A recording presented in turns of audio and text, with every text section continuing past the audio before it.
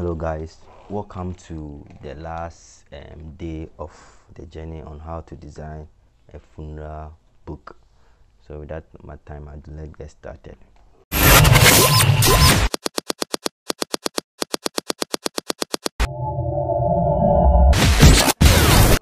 Very good. So now, yesterday we designed page 5 and page 8. That's the pictures of the children and the tribute of the grandchildren. Okay, so now as we all know that before you do your save as, you must save whatever you have designed first. So let me save it here. Then I'll go to save as. Then I'll go to, so let me wait, the next page will be page 6 and page 7. That will be the middle page. Very good. So page 6 and page 7. So we are going to save as page 6 and page 7. Nice one.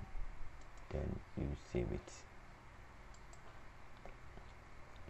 Very good. So now for this page, as you saw on your screen, we are not going to need all of this one here. We are not going to need them. Delete this one to this one, then this one too. This is a page of gallery. Let me delete this one too from there. Very good. So the next thing that we do is to change the page number. So I think this page is page 6.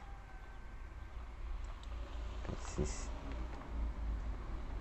And this will be page 7. Page 7. Yes. Okay. So the next thing we are going to do is that we are going to select all of this, then you rotate it, press on the shift, then get a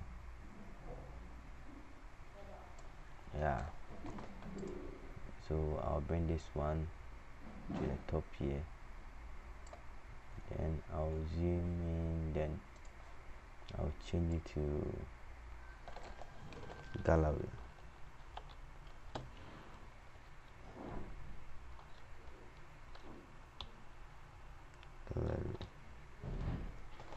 Very good. So with this page, we are just going to bring in the pictures of our mom. So just going to bring the family pictures into the Photoshop here. Yes. So we bring this one here. We bring this one here. Child, the family. You can bring this to one here.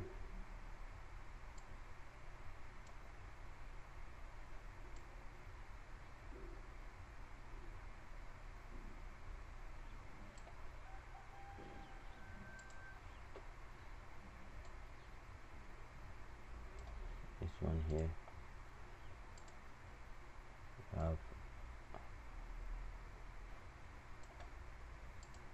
So let me bring another picture here, a picture of our late mom,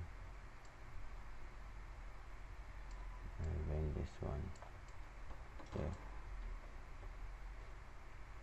Nice one.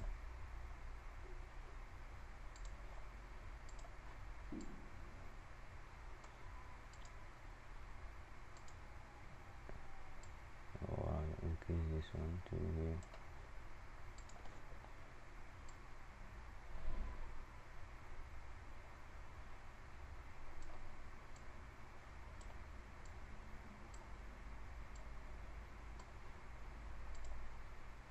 And bring this image here too.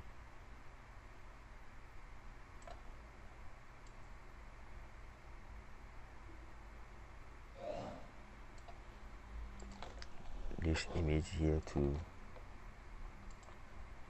And let me bring this image.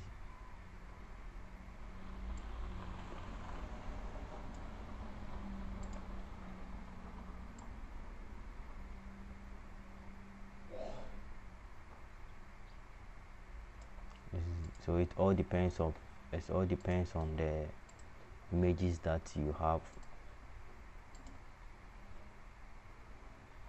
Let me bring the husband to here, the widower here.